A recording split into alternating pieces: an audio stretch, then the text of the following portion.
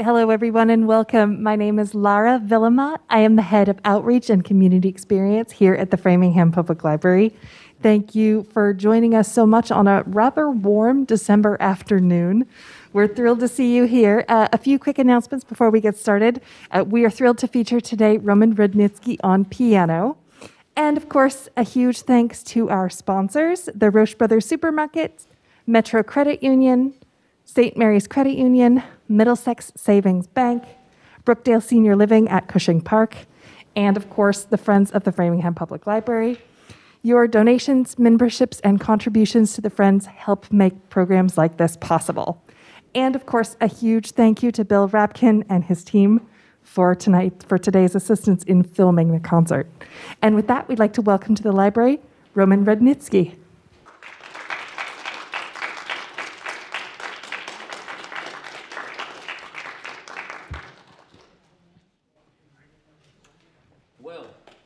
Well, good afternoon, everyone. Very, very glad to be here again. I was here a few years ago. Nice to be back concertizing, period, because all of us performers were idle for quite a while, about 18 months. I started already in September. I played in Cleveland. I had a tour, Missouri and Kansas in October. I was in Alaska last month. I had 5 concerts there.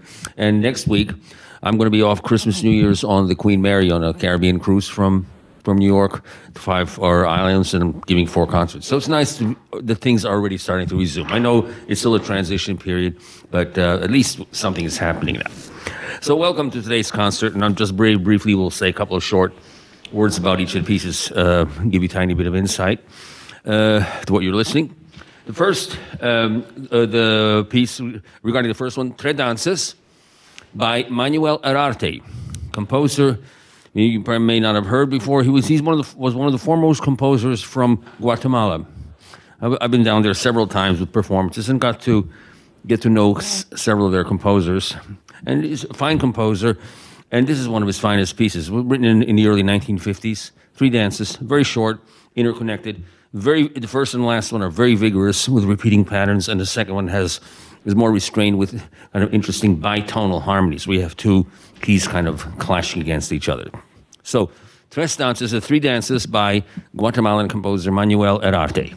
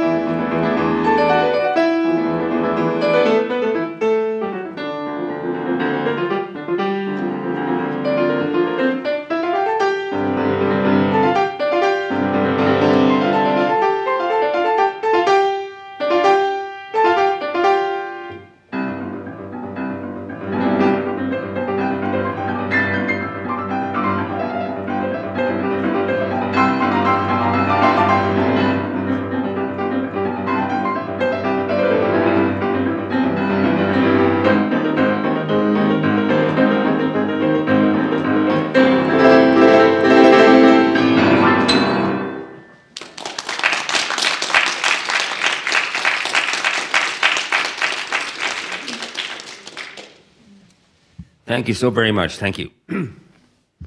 Next, a lovely piece of Brahms, his Ballade, Opus 10, number 2 in D major.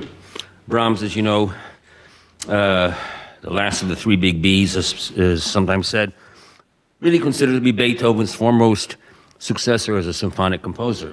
And a lot of his music has a kind of a, quote, symphonic, unquote, sound, meaning lots of chords, vertical structures of sound, rather than running passages. You find that through piano music, chamber music, concertos, and so on. Very straightforward, sober, serious kind of music. You know, in the Romantic era, which is the 19th century, pretty much, composers could be quite different from each other, but as long as they share, you know, feeling and expression, and a kind of a fascination with the beauty of sound and how to manipulate it, they are considered Romantic era composers. But they could be quite different. You couldn't find someone more different than, for instance, Brahms, the conservative, at a time when some composers were going into really new areas, even radical areas, like his contemporary Wagner. I mean, it was really shaking up the musical world with his music dramas. But Brahms stayed conservative. And very much in the Beethoven tradition, and when someone pointed out to him that his music sounds like Beethoven, he said, any fool can see that. You know, he was very open about it. Well, among his many compositions, he wrote a number of shorter piano pieces, and he wrote 4 pieces called Ballades, which make up his Opus 10. And this is the second one. Very lovely piece, very peaceful beginning, a little more agitated in the middle, and then it reverts to the very quiet, peaceful thing and ends very quietly. Very typical of his shorter pieces.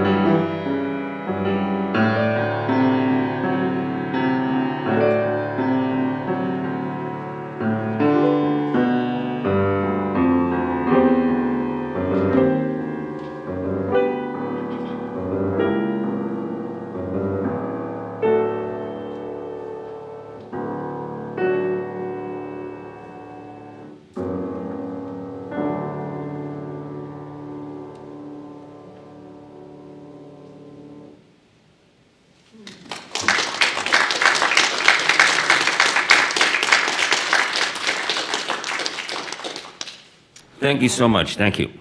Well, the next composer is of course, one of the most significant composers from Britain in the earlier part of the 20th century. Benjamin Britten, quite prolific composer, known for several operas, lovely work at Christmas time called Ceremony of Carols, a number of other things. And he didn't really write piano music, even though he was a pretty good pianist himself. In his earliest years, he did. But in his mature years, this is really his only real work. He wrote a short piece called Notturno, or Nocturne, around 1963 for a competition. That's about his only other piano piece that's around. This one dates from 1934, in 4 sections, kind of a portrait of a time on the English seaside, an English seaside resort. And that's why the titles are what they are there. And that first one, Early Morning Bathe, starts in a kind of very fragmented, jerky sort of way, and then it goes to a kind of a very jolly, rollicking theme throughout, and ends very, very strong and abruptly. Very beautiful lyricism in the second one as it starts sailing, but gets a little agitated in the middle. You know, maybe the water's getting a little rougher or something, you know, it's just changing mood, and then it reverts again to the peaceful thing. Then you have Funfair, again, very, lots of finger work in that, changes mood here and there, and ends extremely strongly. And then the last piece, extremely slow, extremely quiet on the subject of night, which he did several other compositions on that same subject. And it just kind of drifts away, kind of blended harmonies and so on, and dies away very quietly. This is really his only important piano work, his only work really, and one almost laments that he didn't write more for some reason. So Holiday Diary by Benjamin Britten.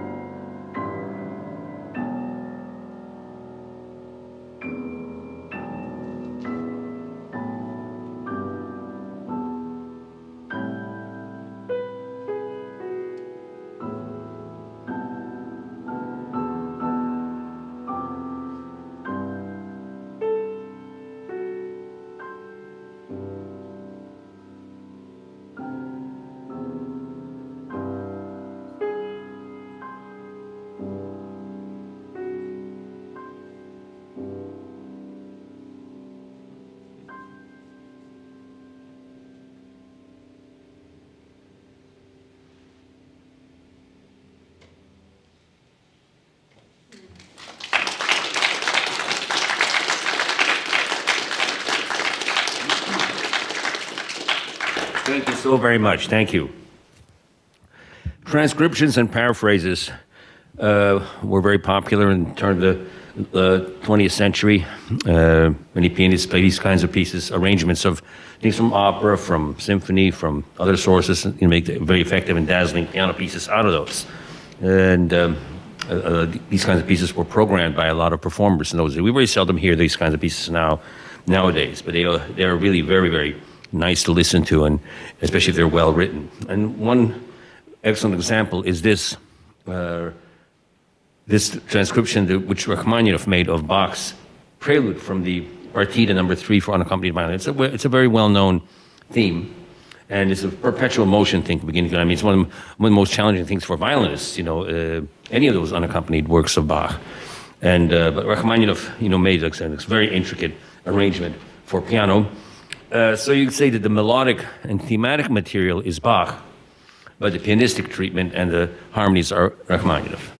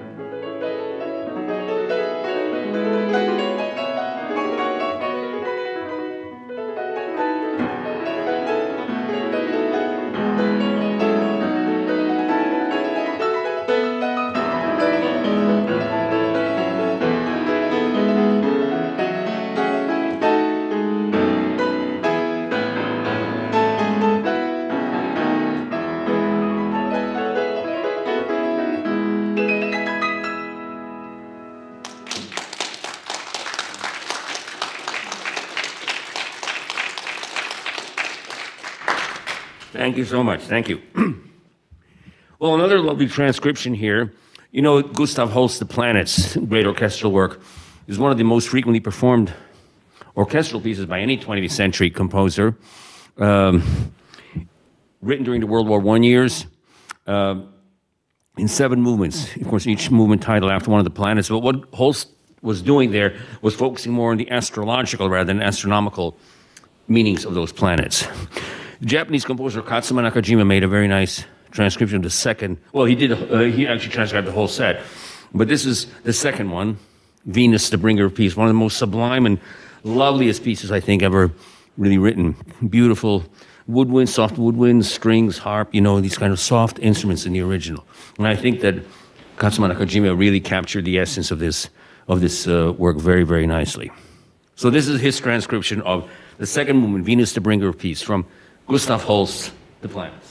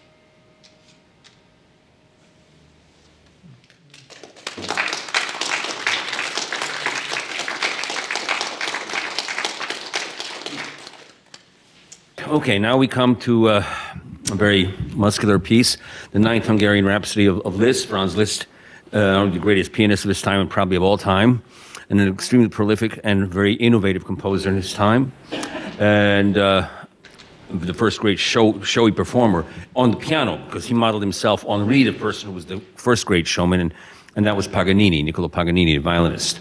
And he was just as overwhelmed as anybody else when he heard Paganini. He heard him in 1831 in Paris, and he resolved he was going to do the same thing for the piano.